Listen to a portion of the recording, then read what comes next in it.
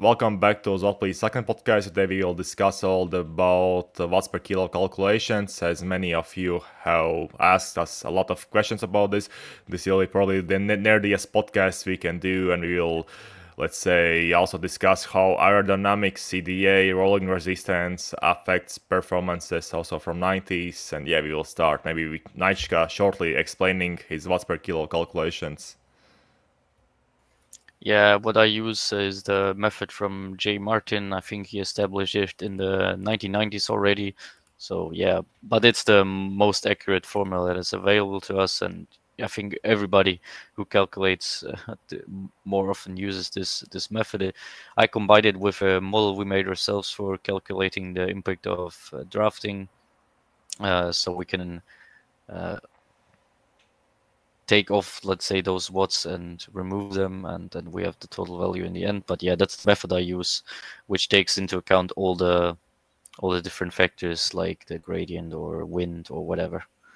Yes, and also the most important thing is why you are using 60 kilogram standard weight, which we call Etalon, and why you are not just guessing rider's weight, or yeah, why you're doing that. Yeah, I made a long article about that back in. You can check it in my pinned on Twitter. But yeah, basically, this way it is only this way it's possible to compare, because different or riders of different weight have to push different watts per kilogram to achieve the same speed on the climbs. And the reason for that is basically that for a heavier rider, the bike weight is a smaller percentage of the total weight. So yeah, so that's why the heavier riders have to push actually less on the climbs, especially on shallower climbs. And the second reason for that is because the CDA doesn't increase linearly with weight, so the CDA is a bit lower for them.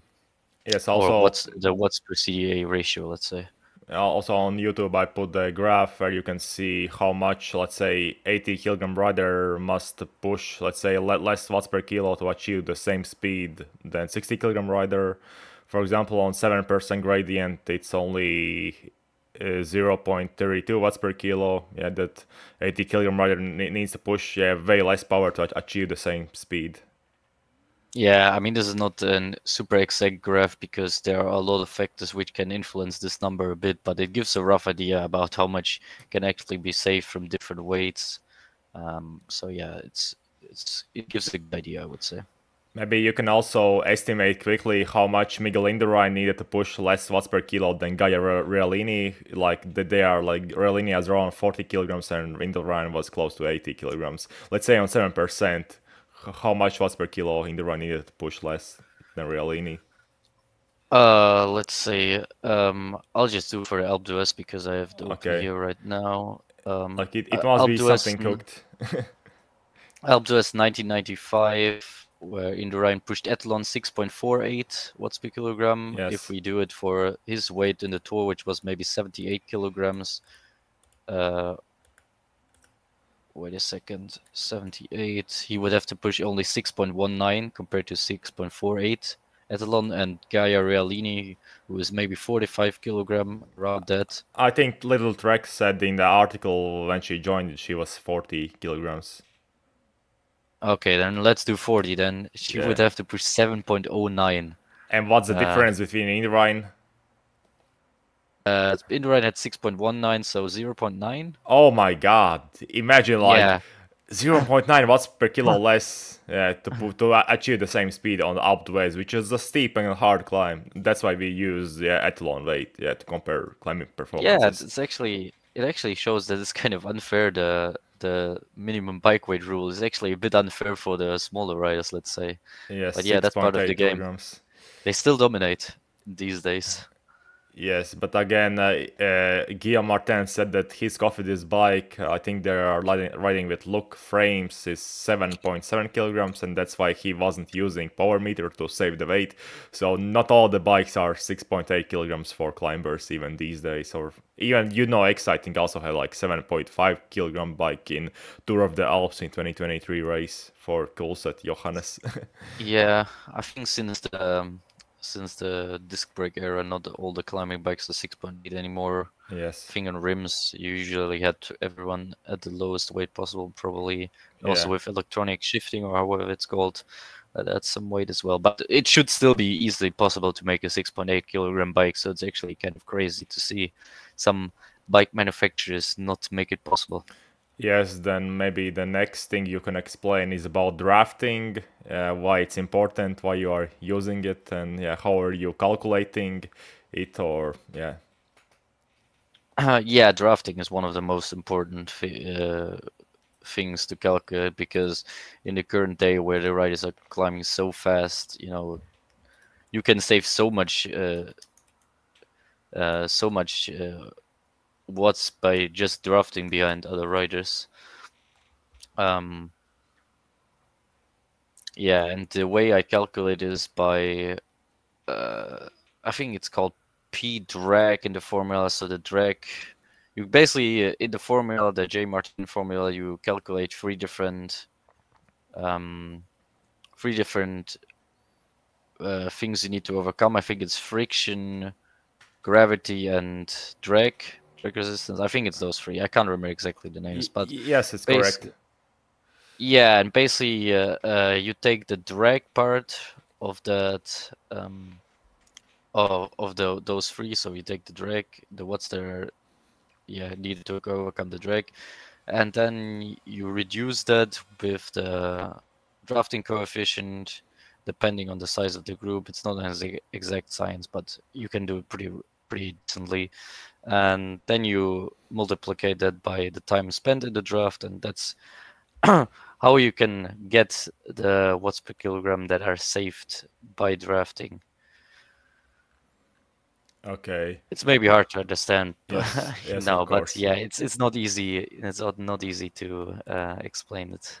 Yes, true. And also, how are you calculating when you are making calculations after the races? Like you must watch the race and then see the rider how much has he spent on in the wind and so on.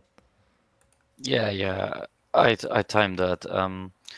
Of course, for the back riders or the riders that lost some minutes, you can never know it exactly. So there's always a little bit of inaccuracy involved there. But for the top riders at the, let's say, high spots, it's pretty accurate. Yes. Also, then the next important metric is the wind. How are you, yeah, doing this? Like, where are you getting wind data, or yes, and how you are including it that in calculations? Yeah, the wind data is also included in the calculations. I usually take the data from my windsock, which takes the data from I think the local weather stations. Sometimes they don't have the data. You can also check.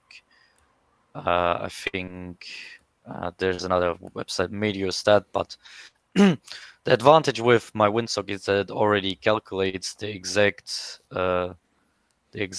direction of the wind and the impact it has on the segment you select, because you can select a Strava segment there, so that makes it easier compared to using the raw wind data from Meteostat. Yes, and also I think you can use it from 90s data, even the wind data.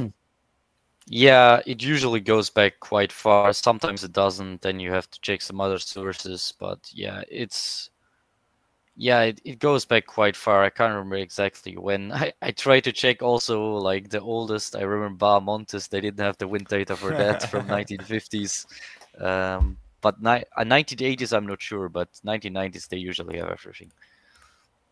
Yes, then the Mattels, the rolling resistance, it also is included in calculations.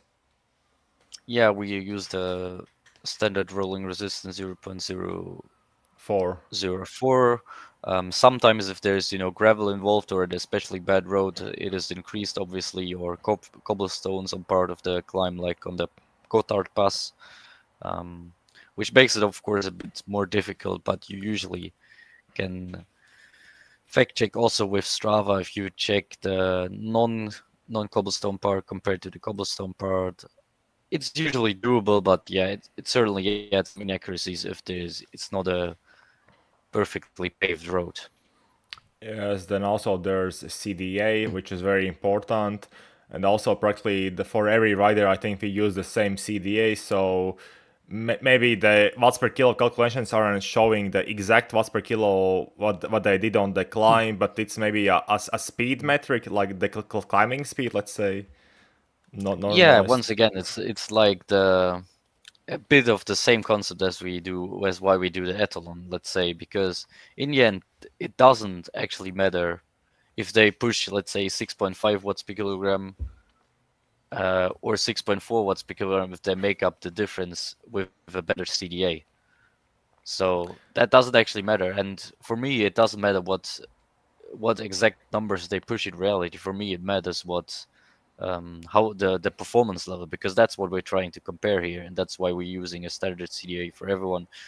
We also have a different standard CDA for when they use a TT bike, for example. But yeah, for a normal performance, we have a standard CDA. Yes, so practically it doesn't matter if Felix Gall is pushing way more watts per kilo Etalon than Remco, if Remco is more aero and yeah faster on the climb with less watts per kilo for Etalon.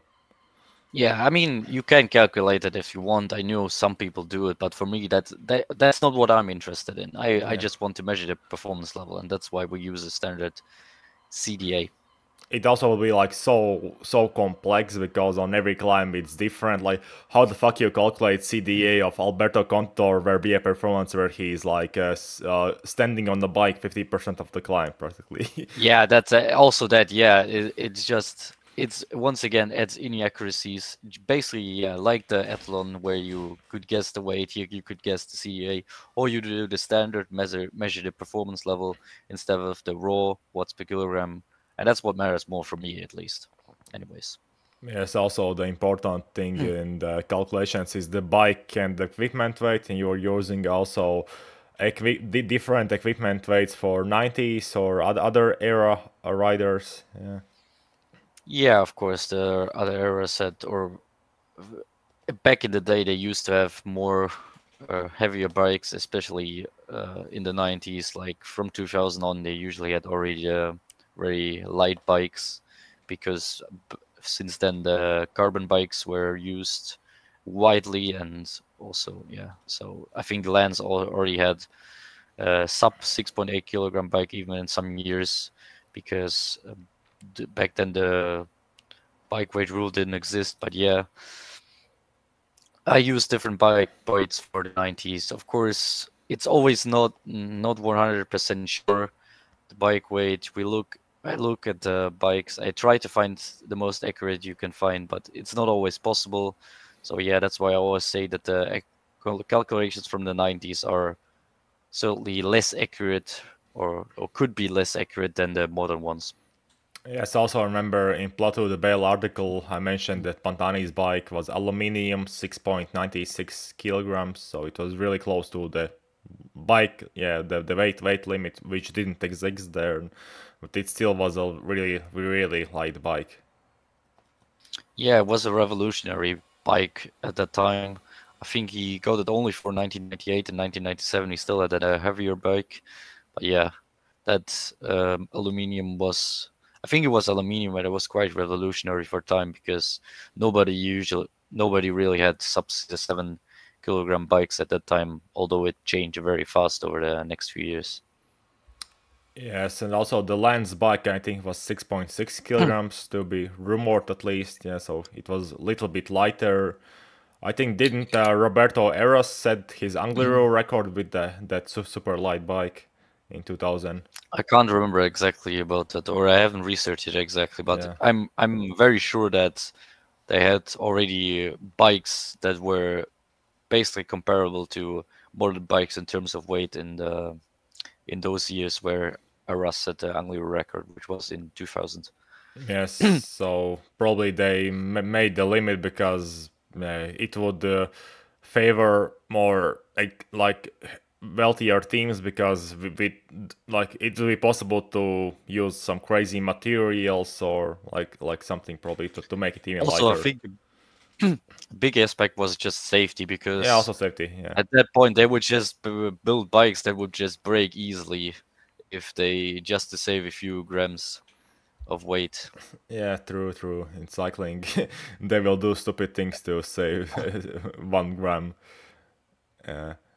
Then also in the articles we mentioned sometimes adjusted, let's say, sea level power. Yeah, so practically, if a performance is at a high altitude climb, then in theory it's harder to push watts per kilo there, as there is less oxygen in the air. And you also can explain how you are estimating that, how altitude impacts watts. Yeah, there's a new article out about that, or maybe will be in the next few days at least when this comes up, where I explain this in more detail. But basically, ASLP is a metric which adjusts for the altitude and duration, so we get one number that is easy to compare. Of course, it's doesn't. There are still more factors, but it's still an evolvement from the Etalon watts per kilogram, which you are harder to compare directly. And basically, how this is calculated is that we, in the first step, we adjust for the altitude. We did this with based on a study from the Pyrenees, um, and also combined with, of course, our data. We checked it, and it's matched quite closely to what our data suggested. There were also a few more studies, but those didn't match as well, so we used this one. You can maybe show the graph how the available power decreases over when you go to higher altitude. That is, of course, because there's a lower oxygen concentration at those heights. Based on that, we calculate the sea level power, which is basically the power that a rider would be able to push with this performance at sea level, which is, of course, higher in all cases. And for that, for those sea level powers, we made some new trend lines as well. I don't know, maybe you can show the graph for those Yes, as I well. also showed the graph where you can see the new, let's say, altitude 10 trend lines and then the old trend lines, and practically it's how much watts per kilo higher? It's like 0.3, I think, around, or even more higher. Yeah, it's 0.3 higher maybe, and it also the trend line is a bit different. It like has less of a drop off because when we made the old trend lines, we based it on real data. So of course, on average, the longer climbs will have a higher altitude. So on the old trend lines, the altitude factor was already partly included or partly accounted for, which is why those drop off a bit faster than the sea level trend lines. And that fact led also to like long climbs at low altitude were kind of overrated in the old trend lines, and short effort at high altitude were underrated. And now, of course, um, with sea level, with everything being adjusted or normalized to sea level, that is not the case anymore. And yeah, that is the first step. And then based on those trend lines, we normalize every performance to 60 minutes. We can do that because we obviously know the drop off of the standard trend lines, and that's how we get the 60 minutes power at sea level for every performance, and that is then just multiplied by 100, and then we have the ASAP value. Yes, I will show also all the performances which are, let's say, above the pink trend line when adjusted for altitude, and practically it was how many performances there were. It's 26, so it might be a bit more difficult to get the pink trend line there than on the normal trend lines, which makes sense because you can maybe get a easier one at low altitude, let's say, in the normal trend line. So yeah, it's a bit harder. Maybe there are 26 performances. 3 of those are kind of doubles because yeah, their Plateau de Bail last 10.55 kilometers, for example, from Pogacar. So if we exclude those, because obviously the full Plateau de Bail climb is also there, we have uh, 23, and there's also 2 time trials. So we have, let's say, maybe 22 normal pink trendline performances here, and they're of course ordered from worst to best as well. So Tadej Pogacar on Plateau de Bale is number one. Yes, also this shows how impressive this Tour de France was because the first four performances are from this Tour de France in 2024, and then the next three performances are from Marco Pantani, Flumserberg in 95, then Alpe d'Huez in 97, 95. Then the next one is Björn Ries in 96 on Outcome, which was considered like what the fuck performance even by 90 standards. So it's crazy Yeah. how well riders perform in this Tour de France. Yeah, and if we count the amount of this performances, Pantani is still at first, at least if we exclude the duplicates, and then there's already next up is Tadej Pogacar with 3. Ulrich and Rees also have 3, but yeah, Tadej Pogacar is right up there. Yes, other riders which are not named Pogacar, Vingard, which still are active, I think is Adam Yates, who set the power record on Blatten into the Swiss stage, which was like 40 kilometers short, and it was like a pure watts per kilo test, but he still did some good numbers there. Yeah, of course, it was the perfect conditions, and maybe isn't really or doesn't really represent the actual level of him, but still, yeah, it was a very impressive performance. And I think also like Evenepoel on Plateau de Bale was really close to the pink trend line, and Almeida on Platten as well. Yeah, but it also shows that riders that didn't ride in 90s, practically no one did those performances in Lance or Contador time because if we exclude this year, then in 21st century only Contador on Verbier in 2009 and Basso in 2006 Giro Italia, Monte Bondone did those performances. So it's really unusual Yeah, for this era of riding. yeah, you forgot Santiago Perez, who actually did Oh, it holy twice in the shit! Yes, 2004 Vuelta in the time trial to Sierra Nevada and the and he Puerto de got Navacerrada. and he was tested positive immediately after that, I think. Yeah, right after the Vuelta. I think it was for blood bags, but I'm not exactly sure anymore. Yes, but again, it was funny because before this Vuelta España in 2004, he had done practically nothing, and then he transformed Yeah. into one of the greatest climbers of all time in one single race. Yeah. Yeah, he also wasn't actually that good at the start of the race. He dropped on the first mountain stages and the Cala Alto.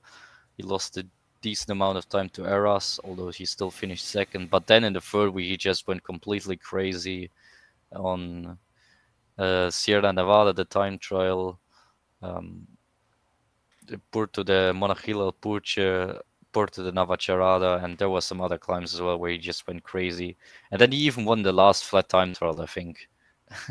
But didn't quite win the world. I think he finished second by like 20, 29 seconds or 30 seconds, something around that range.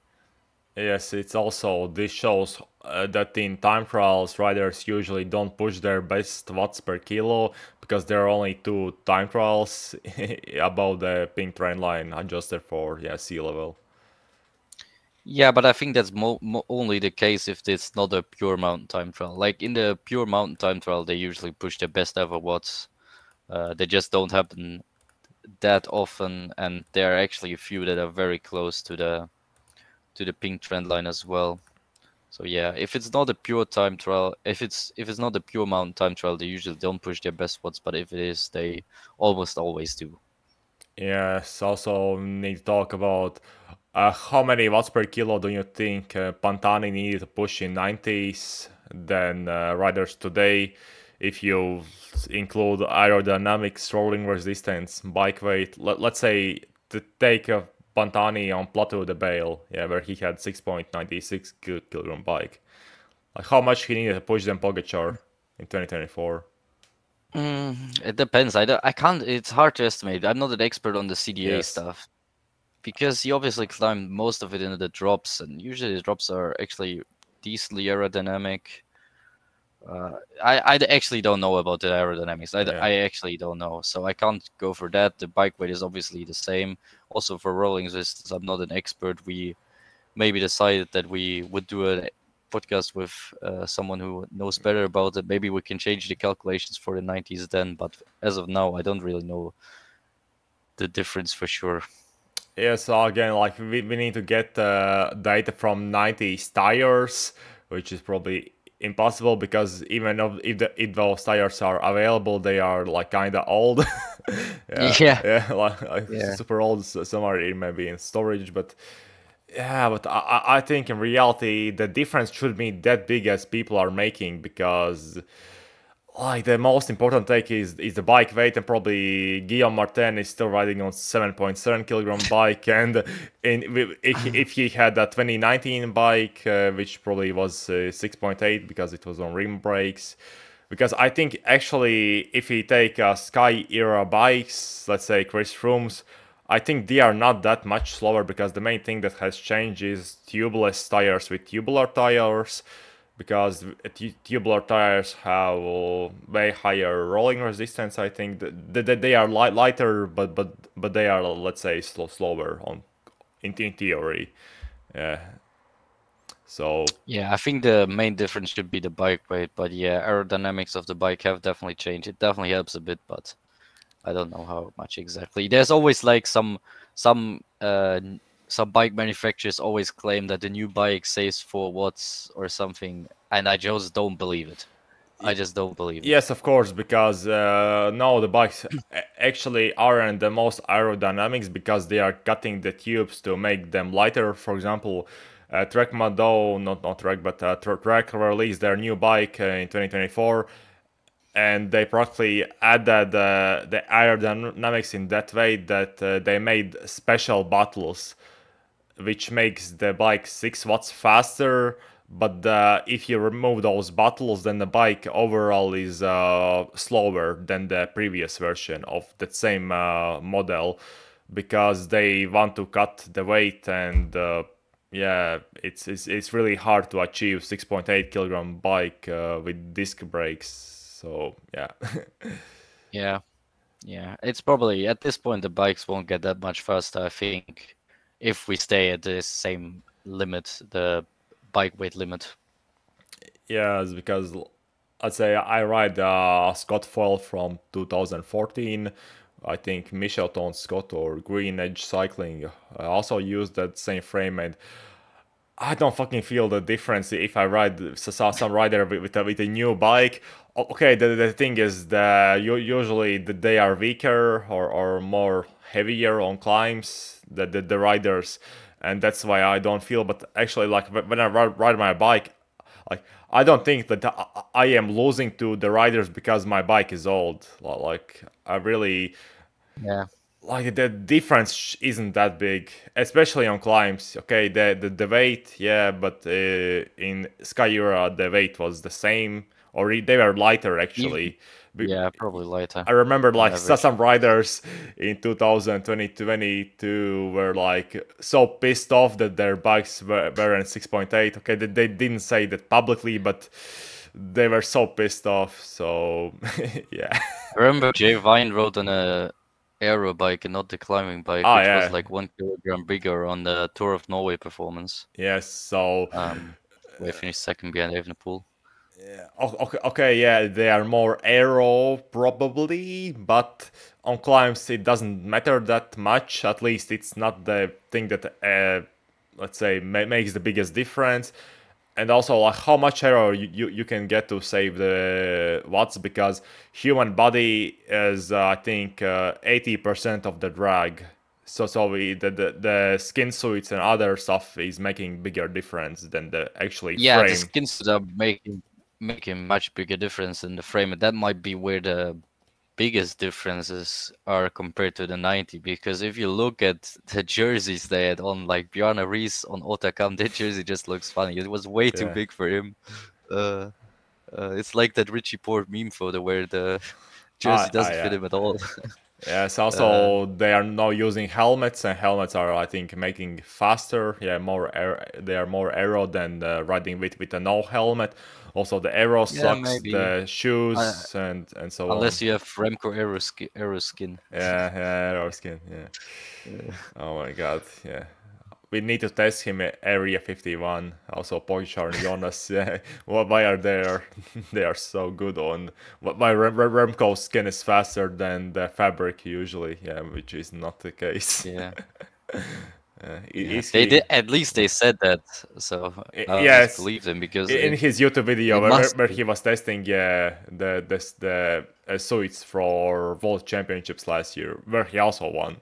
So it shouldn't be that Yeah, I wrong. mean that's yeah, and he also always rides with like short sleeves, so it must be right, I guess, or at least it must think it's right, which then it probably is right. But just saying. Yes, but what else? Also will show that I think this is a study made by multiple sports scientists. I think like around like I will count 8 or 9, and they practically uh, made a study about cycling pro World Tour cyclist powers, and the drop off was kind of same what we had when we made the trend lines. Because when we made Yeah. trend lines, we used I think Chris Froome, Pogacar, Roglic, and other riders' performances, and to see what the drop off they had with the duration, it was really similar. I think we in the end made the short durations more overpowered. Yeah, made slightly higher, but it was around the same level, so it wasn't that far off.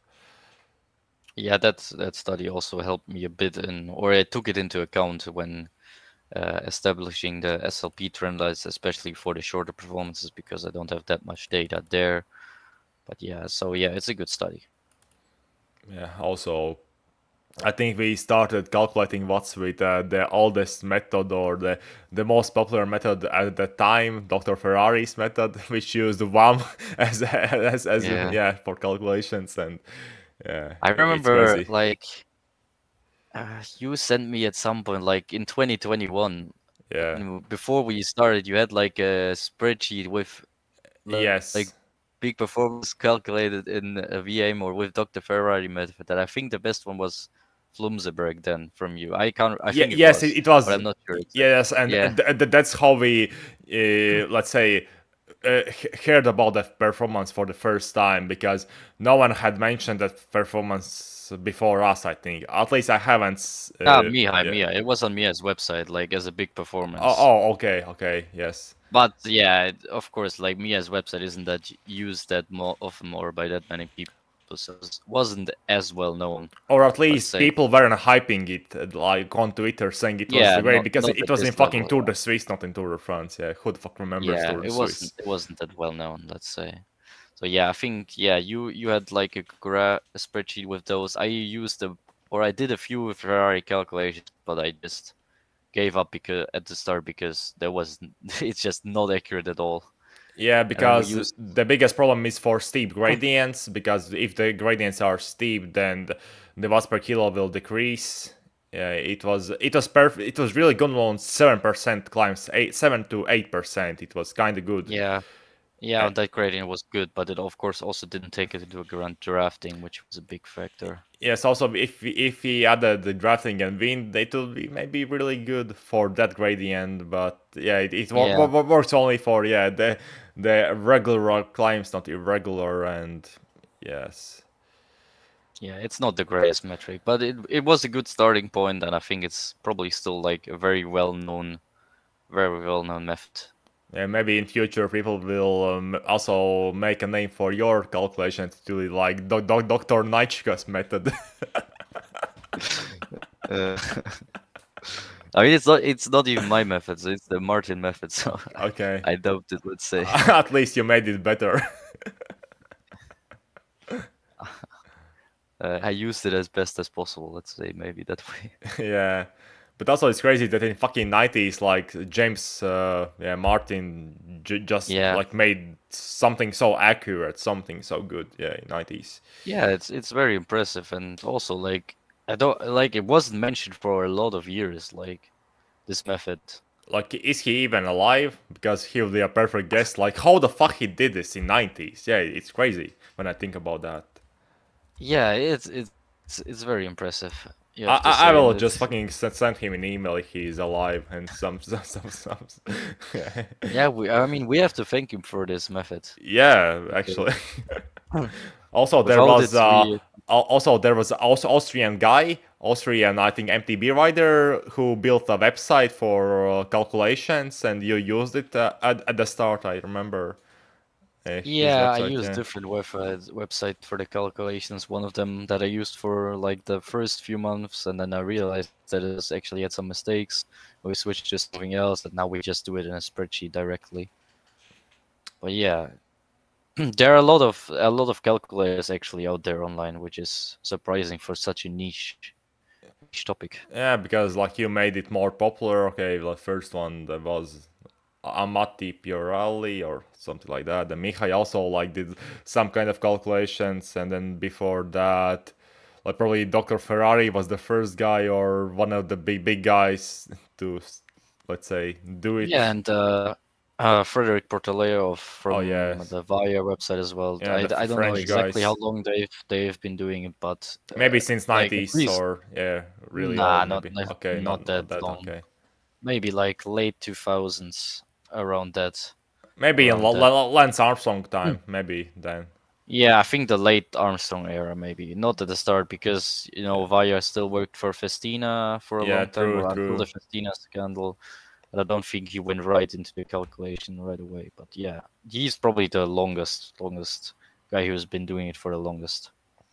Yes, now I remember also how we started on Twitter, like practically uh it was 2021 October, I think, at the end of the October Yeah. when all the races were done, and you started calculating watts and didn't know how to estimate how good performance is because they can push 6.7 watts per kilo, but for 10 or 20 minutes it's a different level performance because duration changes. Then I just put in that data in Excel, I think. They made the graph and then you posted on Twitter, and Yeah, yeah. yeah, I do remember it. And then I Uh, quickly made the account. It gained like immediately like in the first month I think it was already like 3 or 4 thousand followers, something like that. It blew up quickly thanks to Benji Nass and also Ross Tucker.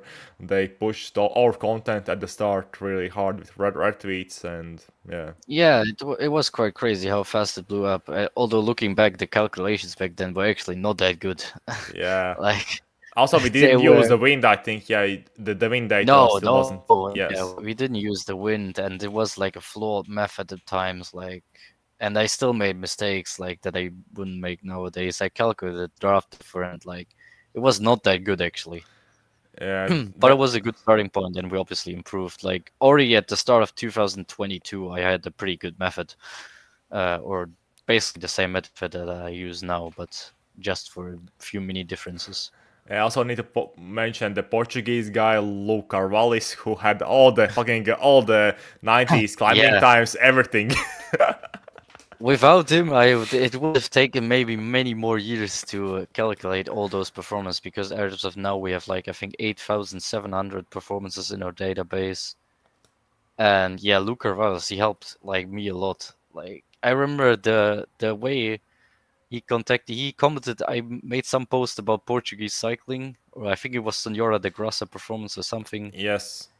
and he just replied something about some performance by Alacorn, some crazy obscure performance. Then I just DM'd him if he has times from Portuguese climbs, and he had everything. And then I asked him about Averias, the time trial, because we were searching for that back Oh then. yeah, I want to know Piotr Piotr Grumov. Grumos, yeah, time. I'm not, because he's Yeah, from Latvia, yeah. yeah. And he said immediately all the times, Yeah. and then he just it's I think it and I didn't even ask. He just sent like from 50 climbs right away, all times. It was just crazy. From 80s until now, he had everything, every performance timed. I don't know how he has had such a large database, but yeah, it was crazy, and it helped a lot at the start because I wasn't that good at timing the efforts at that point. With like, I didn't realize the cuts in the performances or in the footages that easily. And also, he like without him, before him, I didn't use Google Maps and didn't use that accurate altitude data as well. So yeah, he actually helped a ton. Yes, there are probably even more people which we don't remember right now, but yeah, a lot of who helped. Even like Lantern Rouge, okay, also need to mention him. Yeah, yeah, of course. I mean, how long? When did the website start? In uh, 2022 already? 22 February. Yeah, yeah. So it was really at the start already, like right from the start, basically, because we started only at the end of 2021. Yeah, I also remember I practically made an article about the Pogacar's 2021 Tour de France, Ah, yeah, stage 8 in January. Then or December, at the end of December, it also blew up. Like, the crazy thing is, all the stuff we are doing is practically blowing up and going viral for cycling Twitter standards. So people are kind of obsessed with it also now, where even this is our highest point so far. Maybe it will get higher, but it's yeah, and harder. also like at some point the people realized that the calculations are actually pretty accurate because I remember in 2022 there were still like a lot of comments that Tour it's of Norway, just Remco not accurate. Evenepoel. Oh, that was the big one. Tour of Norway, Remco Evenepoel, nobody believed it was, and I I don't. remember Tim de Klerk replied below my post is because of magnetic fields or something like that. Why they're climbing faster in Norway than other countries? Yeah, yeah, that was like actually like I think more people didn't believe the odds than did at that point. But Yes. nowadays, with more articles explaining everything and more pros also talking about the calculations, I think most people have realized that they are pretty accurate. Also, the big thing was Volta España in the 2022, right after like 2 or 3 months Yeah, after Norway. J Wine pushed in like insane watts. Remco pushed insane watts also. Like, yeah. it was the best race for what's Also calculations. to a 2022 Tour de France because Oh yeah, we said that, Jonas. Yeah, or I said that Jonas would destroy Pogacar on the Granon climb yeah. based on what's, and that's also what happened there. So yeah. Okay, yeah, that's probably all. Thanks for listening, and we will record. I don't know what will be in the next episode. Yeah, good question.